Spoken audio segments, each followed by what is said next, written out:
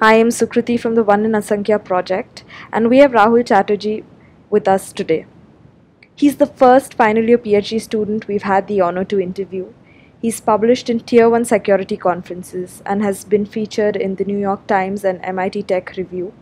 Above it all, he's joining University of Wisconsin-Madison as an assistant professor for fall 2019. Rahul is pursuing a PhD under Dr. Thomas Ristenpart at Cornell University. His interests lie in security and privacy. He was an intern at Dropbox, Microsoft Research Technologies Redmond, and Adobe Systems India Private Limited. Among several other achievements, it is worth mentioning that he won the Distinguished Student Paper Award at the IEEE Synopsium for Security and Privacy 2016, a special CS fellowship from the Department of Computer Science at UWM, and a rank of 254 in IIT-JEE. So pursuing a PhD at Cornell University under the guidance of Dr. Thomas Ristenpart is a truly remarkable achievement. Which area of computer science are you currently working on? I work on computer security, particularly with passwords, like how to make passwords more secure and usable. I also work on other things like how to help domestic violence victims from not being abused via technology, or also with biometrics, like how to make, say, for example, our Aadhaar system has so many billions of biometric records, and there is no secure way to store those biometrics at the moment. And I'm looking into how can you create secure storage for biometric databases, like the Aadhaar system or the US Customs and Border Protection. They also have a large, like almost 500 million user biometrics. Okay. So that's another web project. So this is the area where I work on. Okay. Is your thesis also based on these areas only? Yes. Okay. All right. Okay. I'll move on to the next question. So dedicating 4 years to an extensive and renowned PhD program requires unwavering perseverance and grit. Based on your personal experiences, what advice would you give to individuals who have recently stepped into a computer science PhD program? Well, if someone already stepped into the PhD program, then most likely they have some idea of what they are expecting. So it's okay to be not sure in the beginning what they want to do at the end of the PhD. Like I was not sure, and maybe I'm not sure even either now, but it's okay. And it's a fun to start and explore. Enjoy the research. The first advice would be just enjoy research and exploration. Okay. I mean, at the end of the day, like sometimes it might feel frustrating that you're not being able to do anything, or you're not like your peers are producing better results than what you are producing, but that's okay. Research is like that. It doesn't work, and then someday it will work, and you will be happy. Okay. So. But when you applied, did you see all this coming, or did you know that you would have to face all of this? Or not much, actually. No, I wasn't. I have a completely different perception of PhD. I thought PhD is like you work on a single project for 4 years, or 5 years. Okay. That's not true. Okay. PhD, at least in computer science, it's more of like you pick a bunch of projects, different kind of project that you like to work on. Okay. Thesis is something that we, at the end of the, say, third year, we decide, okay, this is one part of the project that is, say, you have 2 or 3 papers, and you make that the thesis. But you work on very different kinds of projects so that you'll not feel bored.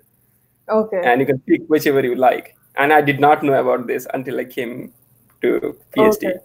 Okay. All right. So I'll move on to the next question. You've published in several top-tier security conferences like IEEE, S&P, CCS, Crypto, etc. You have also won the Distinguished Student Paper Award for IEEE S&P 2016. What are your takeaways from drafting manuscripts for successful submissions for such top-tier conferences? Well, the thing is being thorough and rigorous. Like the only thing is by paper, you are convincing someone that you have a great idea. Okay. So make sure that you yourself is completely convinced that your idea is completely thoroughly analyzed. And say if you have a proof, then you proved it. If you have a say data analysis, you analyzed it thoroughly. So as long as you do the thorough job of it, and then you write it, of course, you have to write it in a convincing way that someone can read and understand what you have done. Okay. It's like basically challenging for people who are coming from, like, English is not native language for us. So it's initially challenging, but so as long as, but academic writing is much easier than the writing, say the English we wrote in our in India when I was used to write. They were like, they needs a poetic literary English. Academic writing is much more straightforward, and you just have to make sure that you are grammatically correct, and people can understand by reading, and that's it. So. Do you all actually work on projects, and then when the conferences come up, you all, draft papers for it? Or is it that with the intention of the conference coming up, you all start, sorting out your work and then, streamlining your projects? Like, this is just both actually. Both? This happens both. So you start a project, you work on it, and then you probably target a certain conference. Fortunately, now in computer security, you have basically deadline every month. So one of the top tier conference has a deadline every month.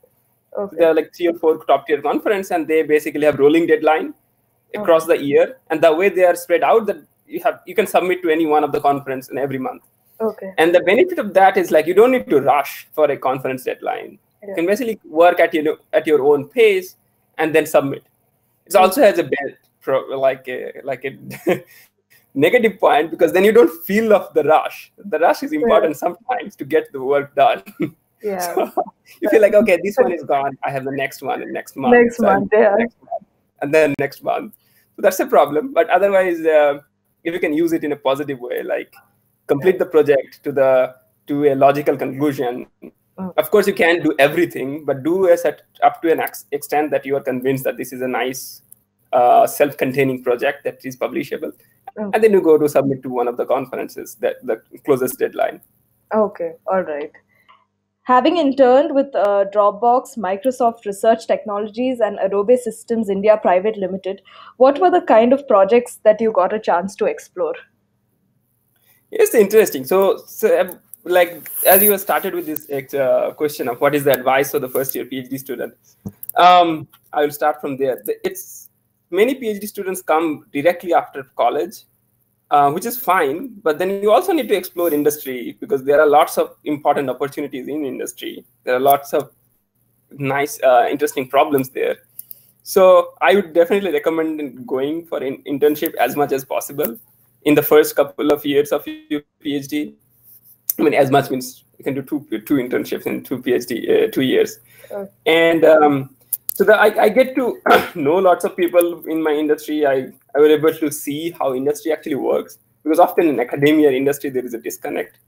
So like in Adobe, I was in my undergrad, I went and I worked on something like how do you create meaningful tags for images automatically by, say, someone is writing a tag for an image, and then you try to recommend, then, okay, you change this word, and then the tag will look more classy or look more nice. So that's kind of work. In Microsoft, I was looking at how actually developers make mistake while coding security-related projects. And Dropbox, I looked at how attack works against accounts. Like attackers try to compromise user accounts, and how those attacks work, and how can you detect it and stop it. So, yeah, those are really great experience of doing PhD. You get to see how industry works, how actually real world works, and how you should pick problems. I have done, like, based on my internship experience, I changed the way. So my Adobe experience actually become my BTech thesis. The Dropbox project, it was actually become the paper that got the best paper award. So industry experience are good. Okay. It's so inspiring to hear this. What is an ideal day in the life of a Cornell computer science PhD student like? And how do you keep yourself from burning out? Well, so ideal days are rare. So there is an average day, and then you have an ideal day. So average days are basically you go there, you try to do something, it works or it doesn't work, or you basically spend time talking to other people. Ideal day would be like you go there, you do a meeting, and then something nice idea came up. You either your code runs, or you are able to submit a paper. So these are kind of ideal days, I would say. But overall, I think Cornell Tech has a very helpful environment for PhD students. It's very you will not feel super competitive environment, but also very encouraging to collaborative and encourage you to do more than what you normally will do. So in that way, so I don't feel super burned out in Cornell Tech, where I am right now located. So Cornell is in Ithaca and Cornell Tech is in New York City. So New York City campus is much smaller, but it's an open office plan. So it's like everyone sits in big, large room. So it's much easier. It's more of a startup company kind of culture. Okay. And so I normally don't get burnt out, but if I do, say at the end of a semester or after a deadline, then basically you pack your bag and go for a hiking. Okay. Your personal website speaks multitudes about the impactful projects that you have worked on. In fact, we've tried TipTop. Out of the lot, which project has had a profound impact on you? Well, TipTop is an exciting project because you basically build something and see people using it. Like, I hope it worked on your laptop. Yeah, I did. It's a good experience of building. So normally in computer science, when you do research, you build something or write code for yourself because you do measurement and then throw it away. Or not throw it away, but don't care about it. Compared to an industry, like you basically build something that someone else will use. So TipTop was something like that, and I was really enjoyed it, building it. But another project that I'm very excited to talk about is this project on domestic violence victims, because the project is like you can use any like normal innocuous apps like Find My Phone or say Google Maps to spy on someone. Someone in the sense when it's intimate partner, it's much easier to pull off. Okay. Because you have physical access to the device, you know passwords, probably you can log into the device and you can reconfigure the device to basically share the location, share SMS, share call logs with the intimate partners. Okay. And so during the project, I was actually going to the field and like talking to the victims and trying to understand their problems. And it's like way different than what we inside computer science department, the way we see computer science. Okay. It's like we see everyone knows computer, we build something and everyone will use it right away. And so there is this like gap, like huge gap between what we see the world is and actually the world is. Okay. And that project actually opened my eyes. Okay. Okay. So your projects have a fair amount of field work as well? Mm-hmm. Okay. All right. Yeah. Is it very important to have like such kind of field work? It depends on what kind of project you are doing. The kind of project I do, I kind of I like to have the human factor in my research, like not do only research with like theory and proof and computers, but it's good to have like bring this human aspect, and then the problems become much more interesting, much more complex because humans are hard to model. But it's fun. You can see someone using it or someone being actually human being affected by your research. That's much more satisfying. So among other outstanding feats, you won a special computer science fellowship by the CS department at University of Wisconsin-Madison, and you had obtained an IIT-JEE rank of 254. So what drives you? So the Madison scholarship is basically that's not a super great feat. They normally give like, I think 10% of the batch anyway to just attract more students. But the IIT-JEE is definitely a great feat. IIT-JEE was exciting in the, like, I did not expect that rank. Yeah. So coming from Purulia, basically like do something that you want to learn and you get excited about doing those projects. Unfortunately, whatever I did to get this rank is nothing is used in my life at the moment, like none of the maths or physics or chemistry, which is a little sad about it. But I was very happy to learn those things, and that's the reason I did it. So you took up computer science because you knew beforehand that that's where, No? I know about computer science before I went to IIT, so it was basically everyone was taking with the rank. Everyone suggested that you have a high rank, you can get a computer science, so you should go for it. I went for it. Wow, I mean, from that to where you are today, and despite like taking it up without knowing the stream earlier is really, really, it's very motivating. I mean, it worked out for me. I'm happy and I'm fortunate, but it's not for everyone, and it's unfortunate in our country. Still, we are like, we don't get to choose after college. You have to choose without knowing. Like, I'm sure all my friends who took chemical engineering, probably 99% of them did not have any idea what is chemical engineering. Yeah. And they took it because that's the best option they can get based on previous year's ranks. Yes. So I wish we can change that, and you can basically declare your major after 1 year, the way it happens here. Okay. 1 year you take random courses, and then after 1 year or 1 or 2 year you declare your major. Okay. But we are like resource constrained country, so it's hard to do that. Yeah. Among your PhD escapades, is there any such experience or event that is etched in your memory? This could be either an event, incident, conference, anything as such, or even an interaction with a professor.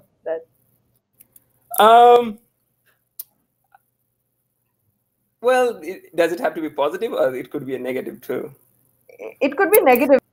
Can't think of immediately. One thing that came to my mind during this field study, I was talking to one of this person from, she was from Pakistan, and she cannot speak English well. And we were able to talk in Urdu and Hindi. And I felt like learning about, so she divorced like 10 years back, but she is still being abused by her partner.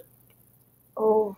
And so both the thing that I was able to help using I never thought my Hindi will ever be useful in this context. Yeah. So it did. And also learning about this, such a horrific situation she is living in.